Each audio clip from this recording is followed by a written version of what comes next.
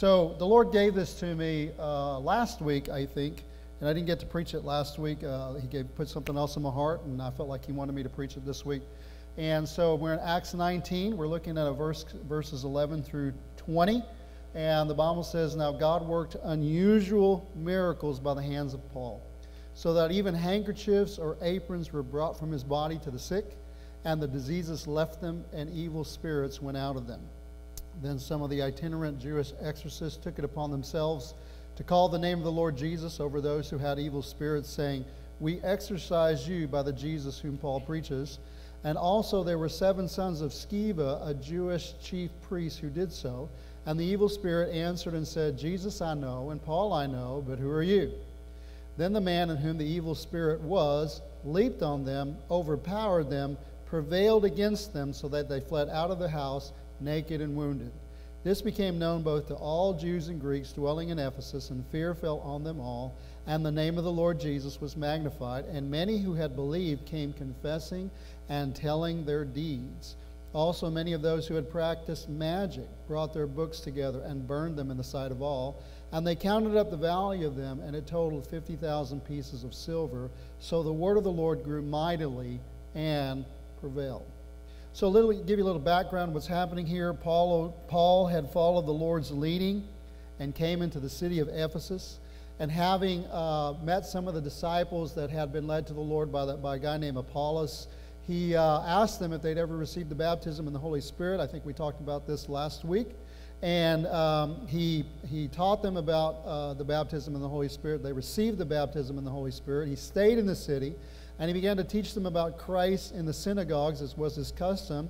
And as was his custom, he was kicked out of the synagogue, and so he found a school of Tyrannus, and he began to set up shop there, and he began to teach the Bible. And the Bible says for the 2 years, Acts 19 and 10, this continued for 2 years. So he would teach every day, so that all who dwelt in Asia heard the word of the Lord Jesus, both Jews and Greeks. Now, obviously that doesn't mean that he preached to everyone, but he preached, and those that heard him preach would preach. And by the time it was all done with, everybody in that region had heard the word of the Lord. Isn't that amazing?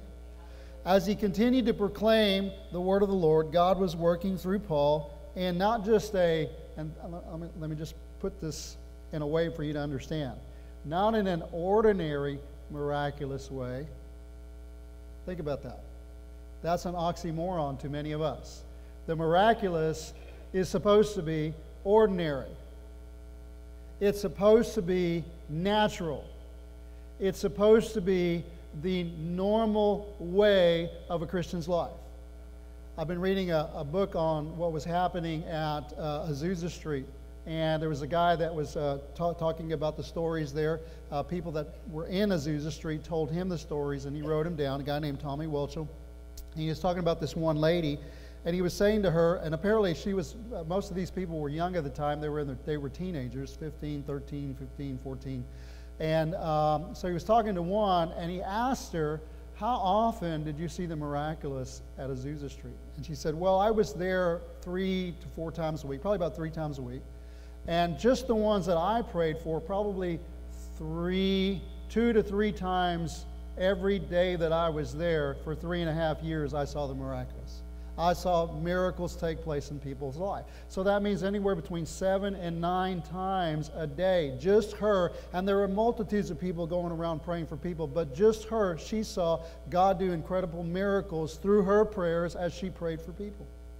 That to me, for us, would seem, wow, that's miraculous. That's not ordinary. It should be ordinary, to where it gets to a point where when God does something even greater than that, it becomes extraordinary. Right?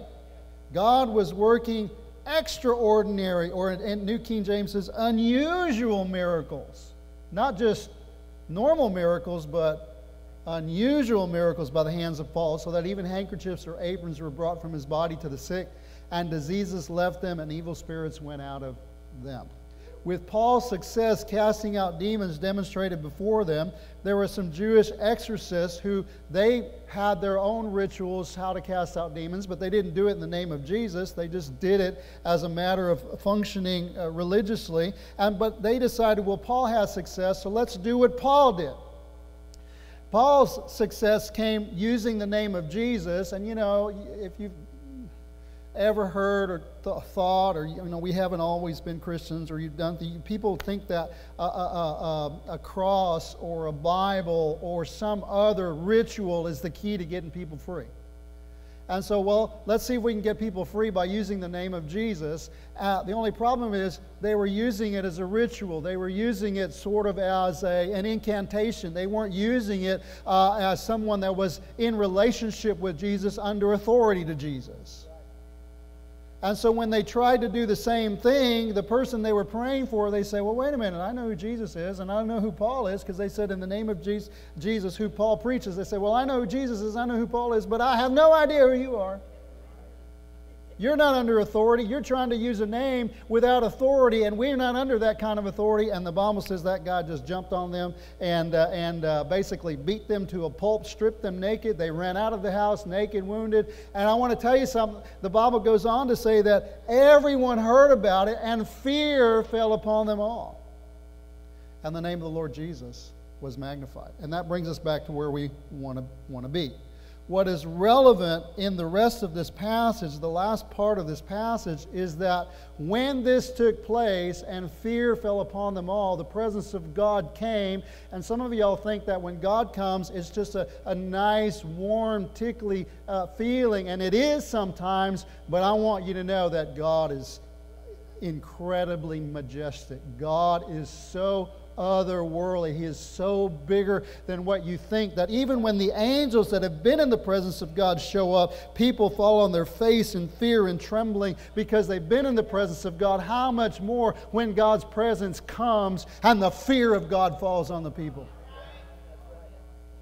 May the fear of God fall on us again. Amen? So, many of them, believers, and that's what's interesting. We're not talking about unbelievers. We're talking about believers. Can you turn to somebody and just tell them, he's not talking about unbelievers. He's talking about believers. Because I want you to get this. He's talking about believers. Many of them, believers, began confessing and telling their deeds. Now, you could actually say their misdeeds.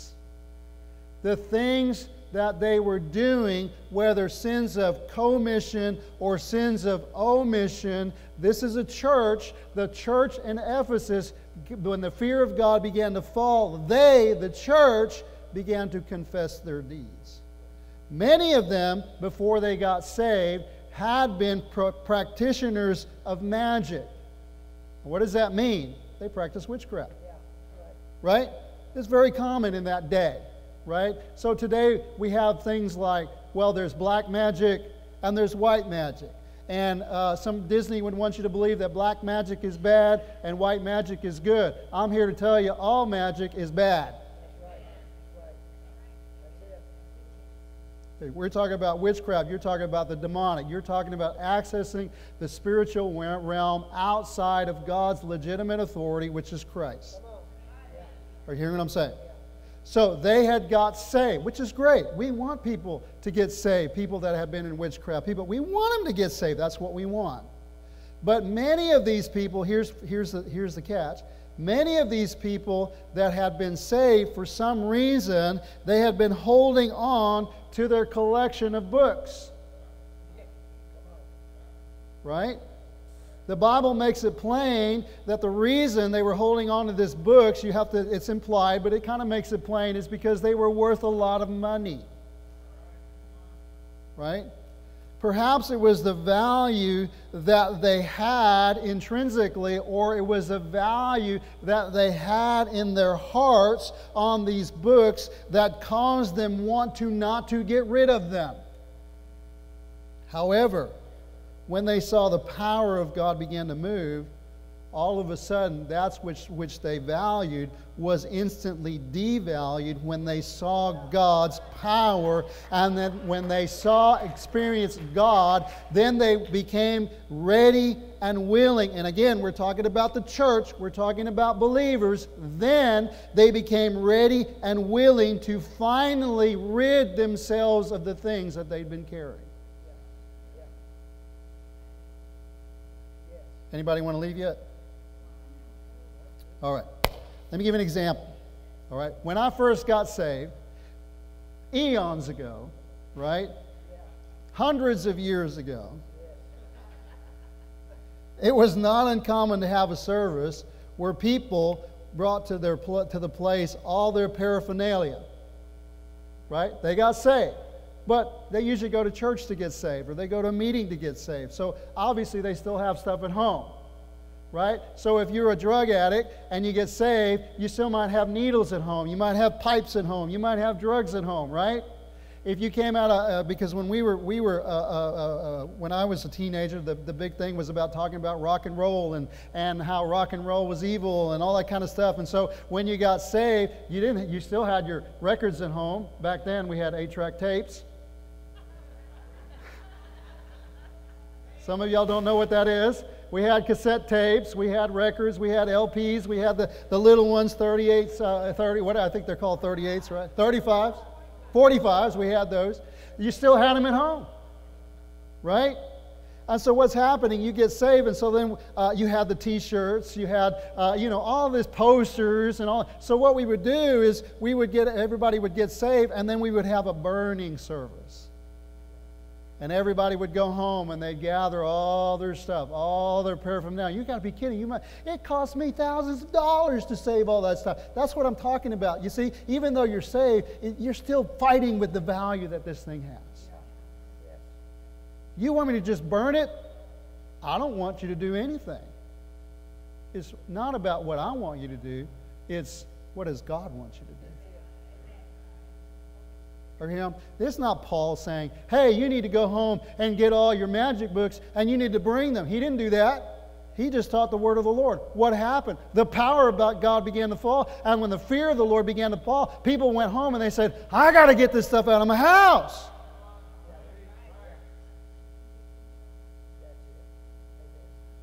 But what would happen is they would go home when God was convicting them stuff, and before they had a chance to talk themselves out of it, they would get all their stuff gladly and bring them. And they would have a garbage can or they'd have a pile, and they'd gather all this stuff up, and then they would burn it and put it on the altar before the Lord.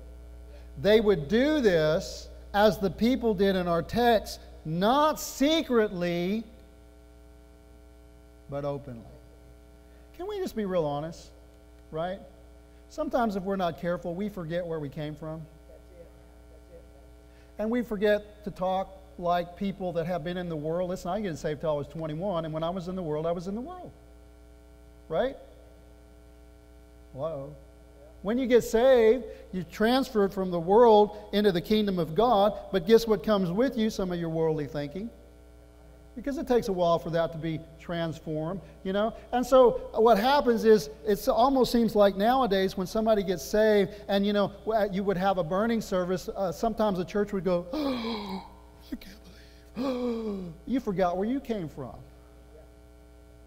You forgot that you used to have this stuff in your home. Unless you grew up in a Christian home, whatever the case may be, when none of that was there. Many of us, if not most of us, did not. And so it shouldn't be something that we're afraid to talk about. It shouldn't be something that we're embarrassed about, other than the sense that if we've been a Christian for a while and we've been holding on to it. But at some point, when God's presence begins to move, it's like, I know it's there. God knows it's there. I don't care who knows it's there. I just want to be free. So, they would do these things not secretly but openly, putting their secret idols, sins, attachments before the congregation, and together submitting them before the Lord.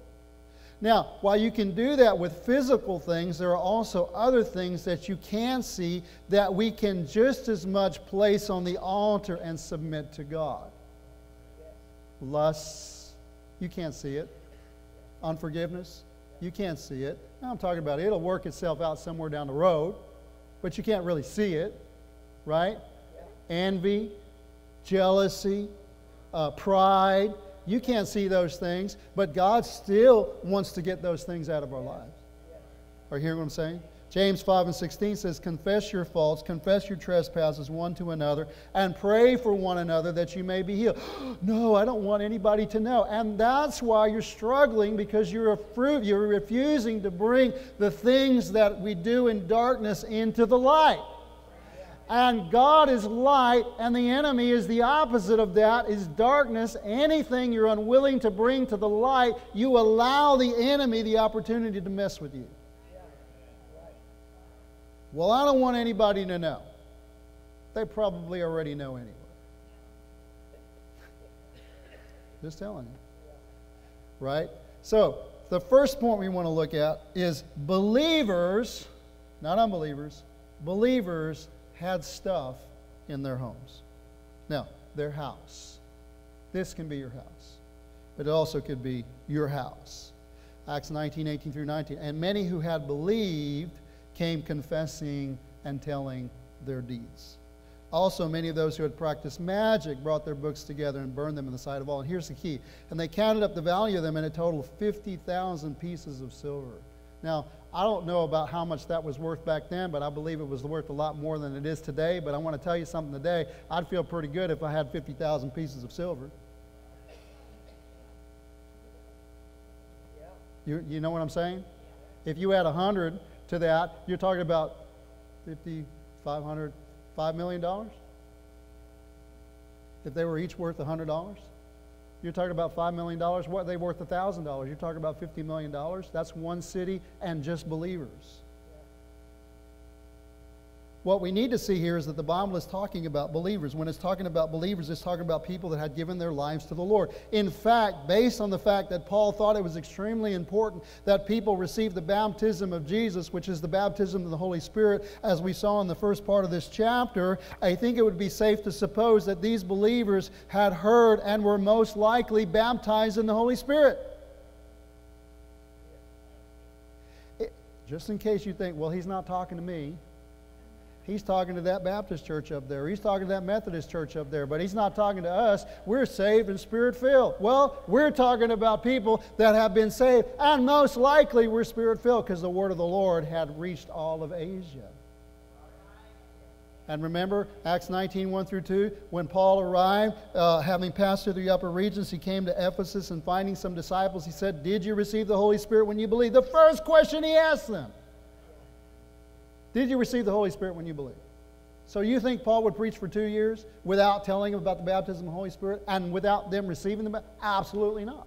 It was normal there. So we're talking about saved, Spirit-filled believers, and it was these born-again, Spirit-filled believers that we see being rocked by the fear of God and the power of God. And these believers now, after 2 years, 2 years being in church, 2 years being Spirit-filled, after 2 years of awesome Spirit-filled services, the power of God began to fall. And when the power of God began to fall, the fear of God began to move through them. And after 2 years of being Christians, they came confessing their sins and divulging their practices.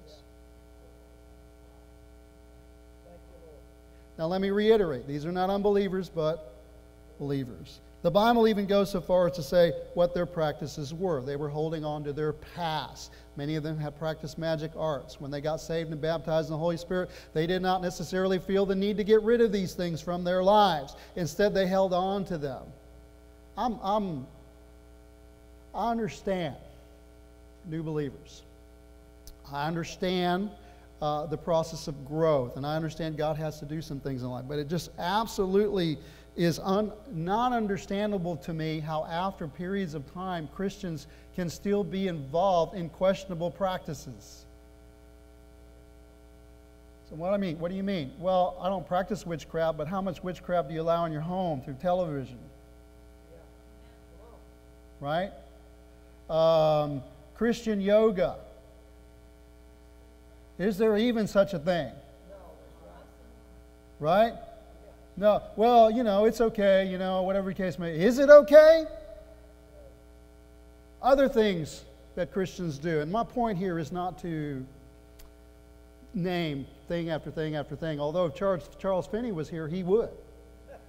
He'd look at you and they say, I saw you doing this, and I saw you doing that, and I saw you doing that, and this is absolutely wrong. Well, I'm not Charles Finney, but the Holy Spirit is the same. And I believe He's talking to people's hearts here today. Amen? They didn't feel the need to get rid of these things from their lives. Instead, they held on to them. Why?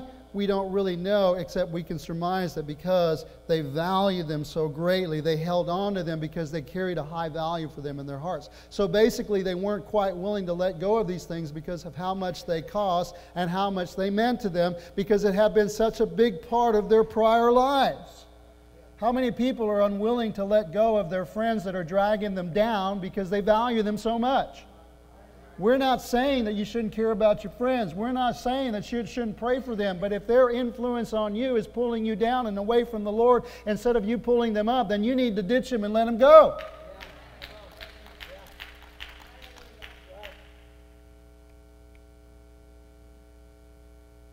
I'm not preaching on what you wear and all that kind of stuff today, but I imagine for some of y'all it's probably still hurting anyway. So what does this have to do with us? Well, we're a church filled with believers in Christ, I hope, right? We've been born again, right? We've espoused and hopefully embraced the baptism of the Holy Spirit in our lives, right? As such, you would think that we, like the believers in our text, are good.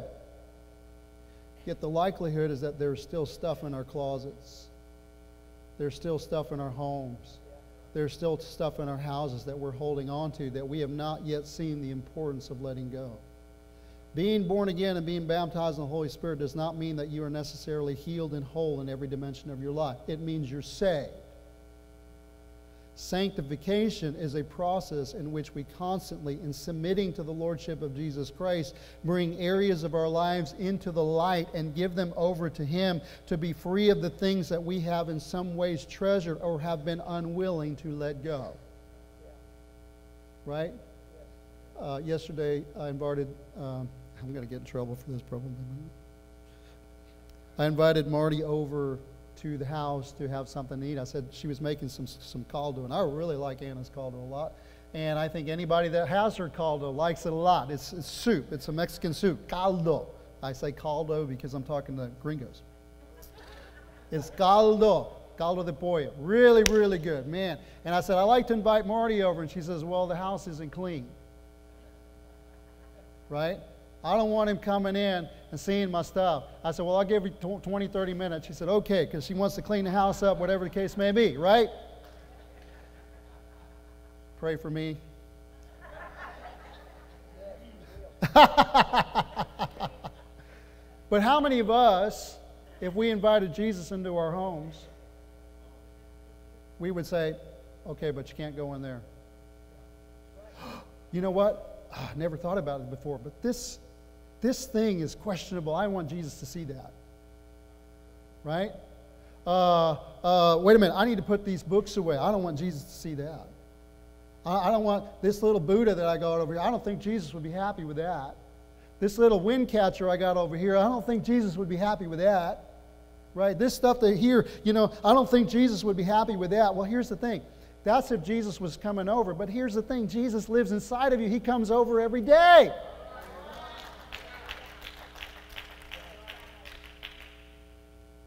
Are you hearing what I'm saying?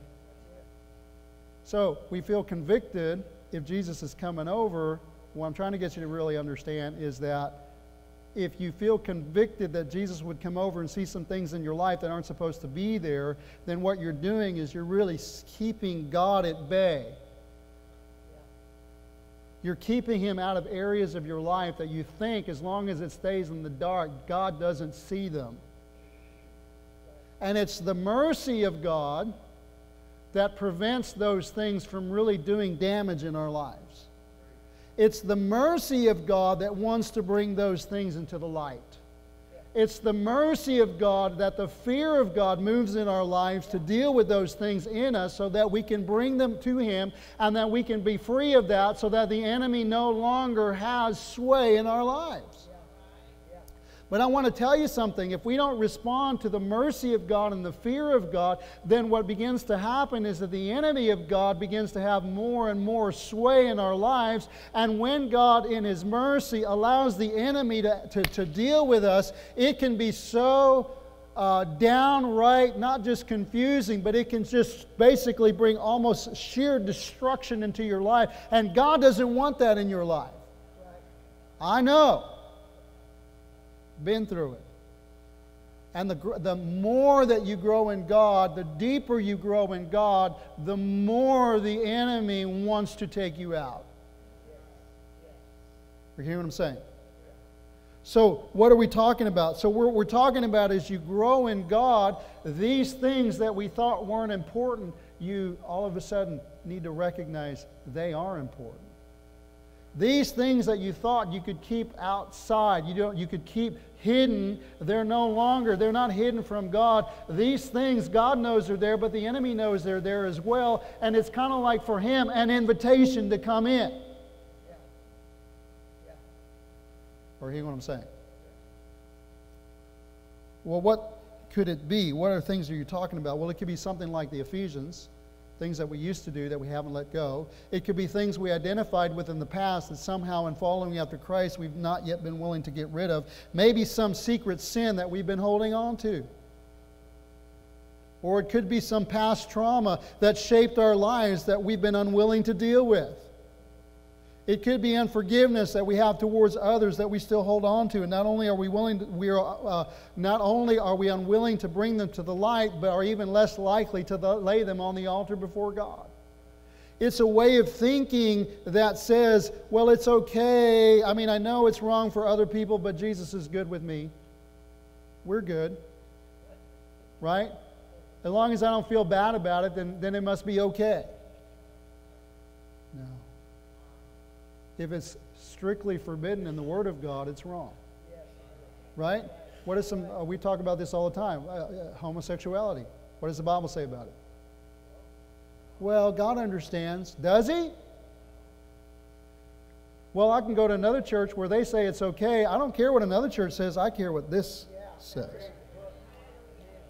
What about sex before marriage? What does the Bible say? Right? We call it benefits. God calls it sin. Wrong. Right? You hear what I'm saying?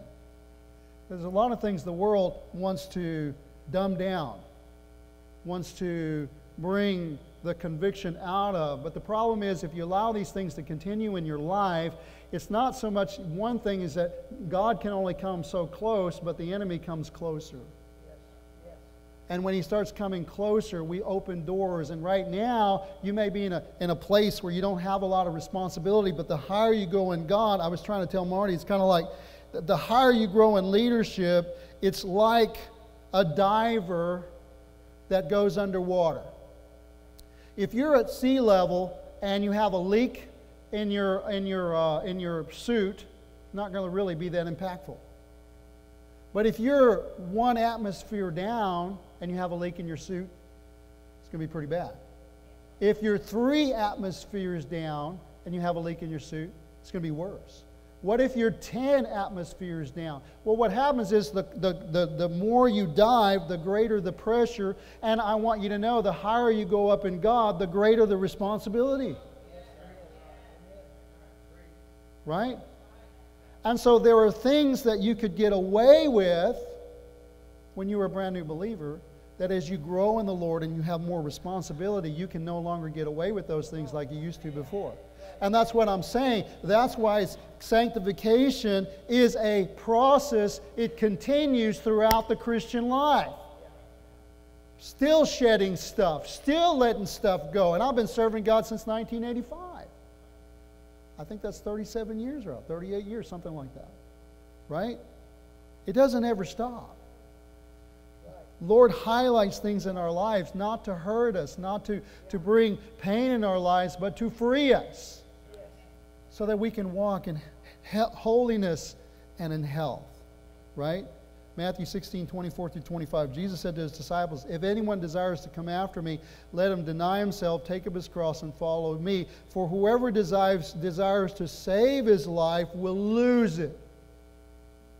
But whoever loses his life for my sake will find it. I use this illustration quite often. I know there's some new people in here. Those of you that have heard it, it's still good to reinforce things. But in John 11:43-44, when Jesus brought life to Lazarus, who was dead, he cried out with a loud voice, saying, Lazarus, come out. The man who had died came out. His hands and feet were bound with linen strips, and his face was wrapped with a cloth. And Jesus said to them, unbind him and let him go.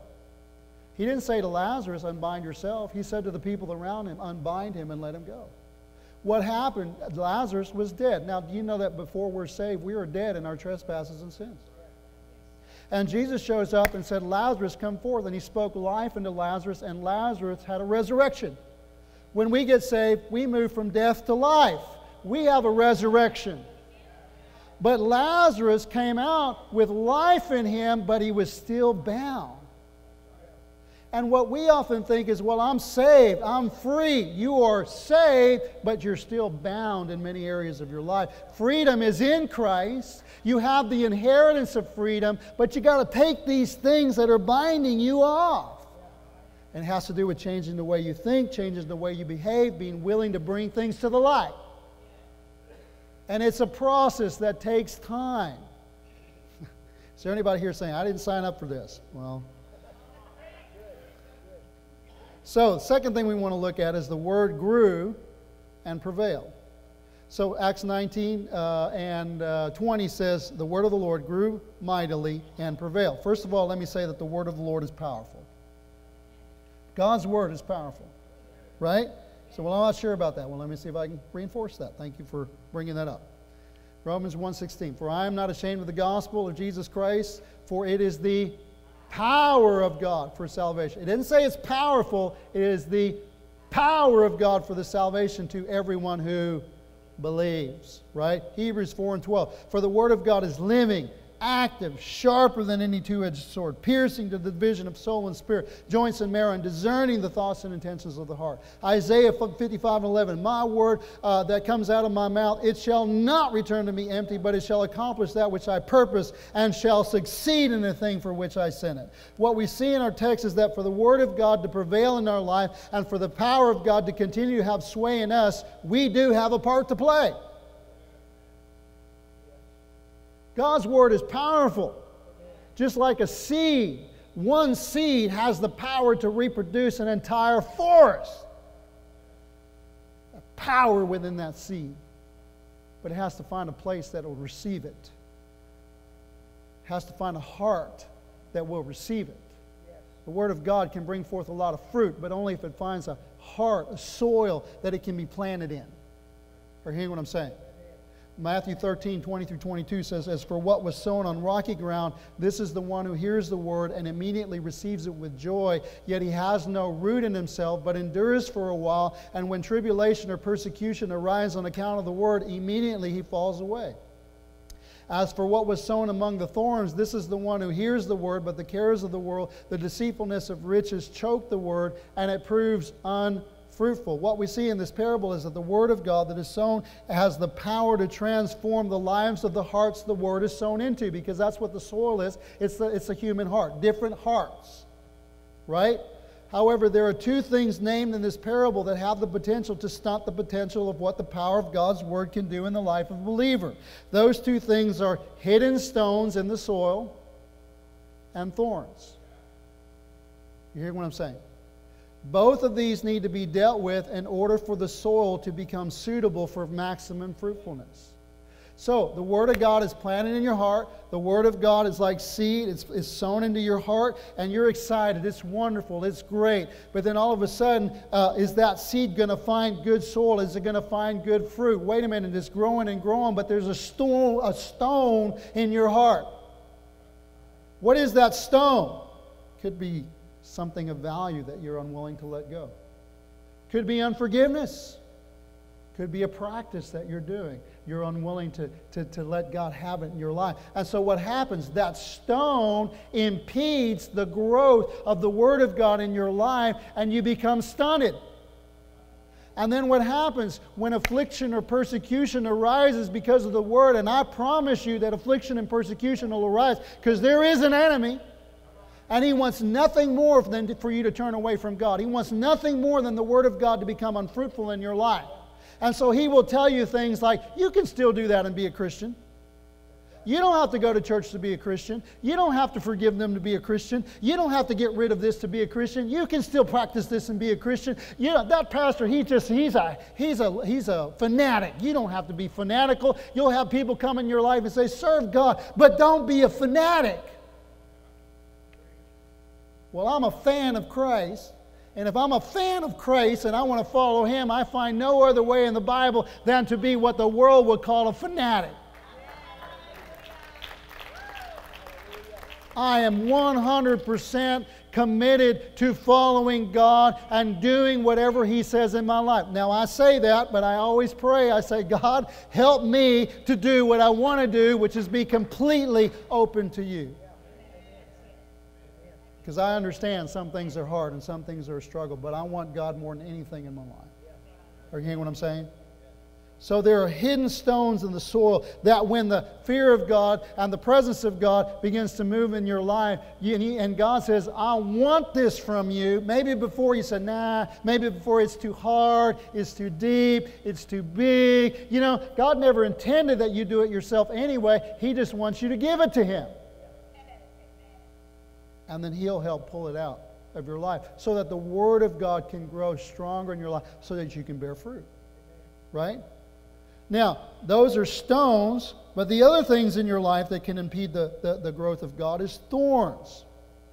Right? What are thorns? The cares of this world, the deceitfulness of riches, and the lust, the other lust, I think it says in the book of Mark, and the other lusts of the world that's in the world, the other things of lust. Anyway, what it's talking about is these things become more important to you in life. Right? What your friends think become more important to you than what God thinks. You hearing what I'm saying? What the people, and let's put it this way, what they feel about you on Facebook becomes more important than what it says in the Word of God. Political correctness becomes more important to you than what the Word of God says.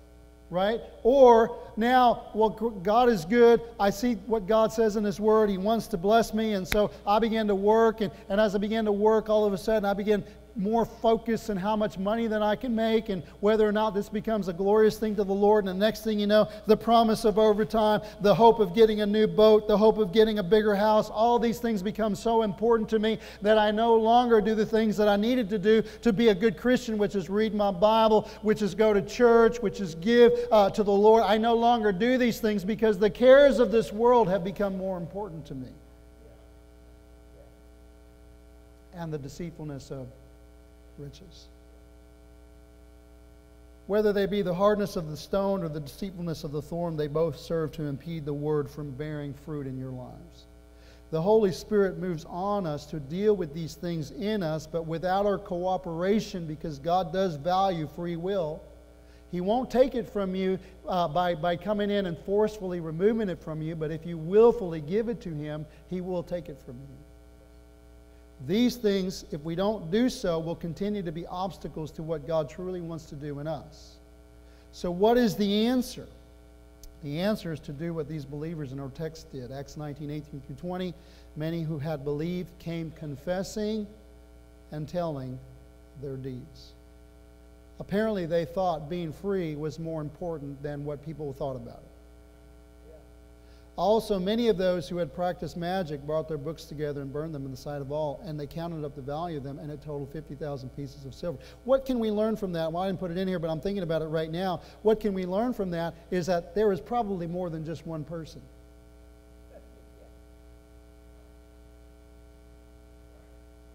You're not the only one going through what you're going through. There are other people in this body struggling with stuff. And the other thing I want to tell you something is whatever you're struggling with, nobody's here to condemn.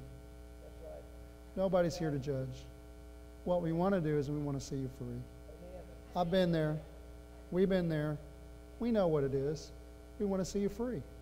You don't need to go through the pain.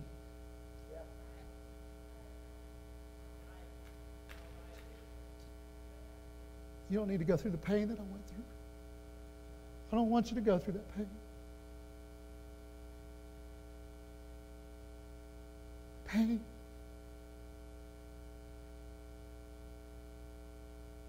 You don't need that in your life. I don't want that for you. It hurts. But I'm so grateful He loved me enough to do that. I'm so grateful. I'm not who I was. And I hope that next year I won't be who I am. I hope every year that He draws me closer to me. I'm telling you, the best thing you can do is bring your stuff to the Lord. Deal with your stuff. The church brought their quote-unquote valuables into the light by confessing and telling their deeds. And it's amazing that these things they thought were so valuable, they burned them. Apparently they weren't that valuable. And they put them away forever. What we see here is not only confession of sins, but a willingness to be accountable to each other. When that happened, the word of the Lord grew mightily and prevailed. That means that the power of God was unleashed in their midst in an even greater way. We pray and we pray and we say, God, move. God, let your Shekinah glory fall. God, let your presence come. And I believe that God is answering that prayer and wants to answer that prayer. So what prevents the word of the Lord from prevailing? I don't think it's always God, except in His mercy. I think what prevents the word of the Lord from prevailing is our unwillingness sometimes to let go of the things that we have held on to in life. But as we bring these things to the Lord, I said before, the word of the Lord is like a two-edged sword. It does hurt going in, but it heals on its way out. Are you hearing what I'm saying? It's like cutting away cancer. It's hard. It hurts. But after it's gone, the joy that comes from being free outweighs any pain that you go through. Are you hearing what I'm saying? What we see here is not only confession of sins, but a willingness to be accountable to each other. When that happened, the word of the Lord grew mightily. Why? No more obstructions. No more stones. No more thorns. Right? It grew mightily and prevailed. That means it did what it was meant to do, overcome. That means the power of God was unleashed. James 5:16 says, confess your trespasses one to another. He's talking to the church. He doesn't say go to a priest in private and confess your faults. We're not saying you need to publicly confess your faults to everyone in the church, but it does say we need to hold each other accountable. And I promise you, you're not the only one going through what you're going through. You're not the only one that has ever sinned in the way you've sinned. Pray for one another that you may be healed. The effective, fervent prayer of a righteous man avails much. It reminds me, and I've told this story before, but it says pray for one another. Sometimes the person that is going to pray for you is the person you have aught with. And that's where true healing comes, not just in the fact that you've brought what was hidden into the light, but there's also reconciliation. You say, well, God wouldn't do that. I don't know what God you know, but my God does things like that. It says if you go to the altar and realize that you have aught with somebody, leave your gift at the altar and go be reconciled to that person first. Then bring your gift to the altar. So it seems to me that God values relationship more than He does what you can give Him.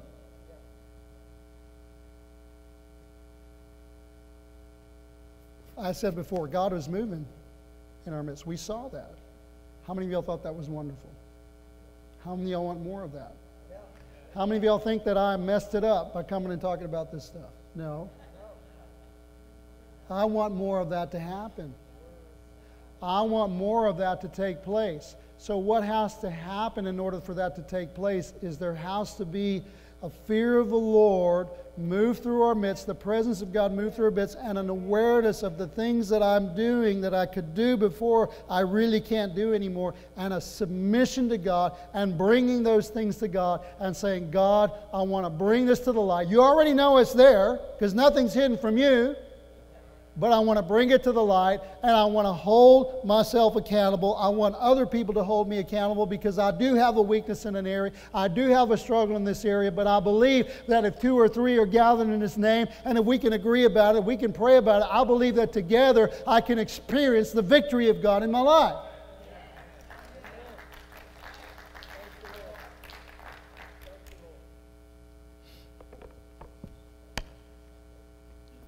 What do I do now?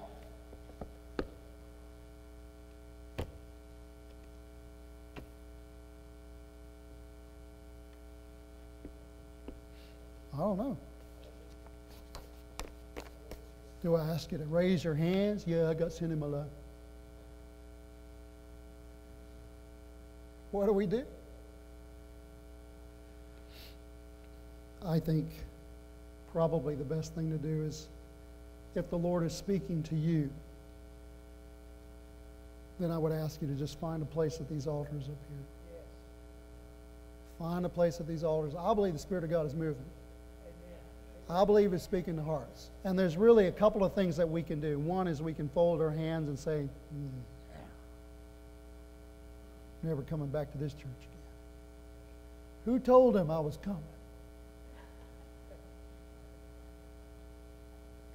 Another thing we can do is just feel nothing. Not get angry. Not repent. What was it? Jacob was in a place where the presence of the Lord was. He had a dream where the ladder touched the heaven and the bottom touched the earth, and he saw the angels of God coming and going. And he said to himself when he woke up, this is Bethel, this is the house of God, the gate of heaven. He said, the presence of the Lord is in this place, and I didn't even know it. What does that mean? Sometimes the God is moving, and some people are saying, wow, the presence of God is in this place, and other people are saying, I didn't even know it. The other thing we can do is we can say, I believe the Lord is talking to me. And I want to respond. I want God more than anything in my life. And I want to respond. I want to do what God's asking me to do. I want to become all that God wants from me. And if I got to shed something, if I got to get rid of something, if I got to bring something, in fact, we probably should have some kind of container here that next time you come back to church, or you should come back tonight and bring your stuff with you. No, no, no, no, no.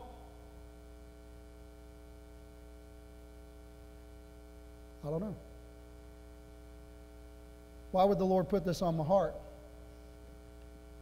if there wasn't stuff going on? All I can say is if the Lord's every head bowed and every eye closed, I'm not going to ask you to raise your hand. Lord, I pray, Holy Spirit, that you would be specific with your people. Be specific with me.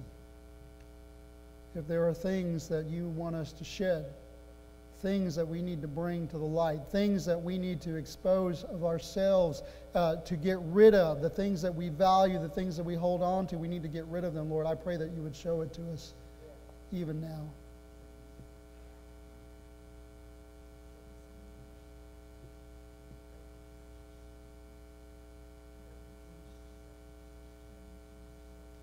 And if the Lord is speaking to you, then I want you to get up. I want you to find a place at the altar. And I want you to give it to the Lord.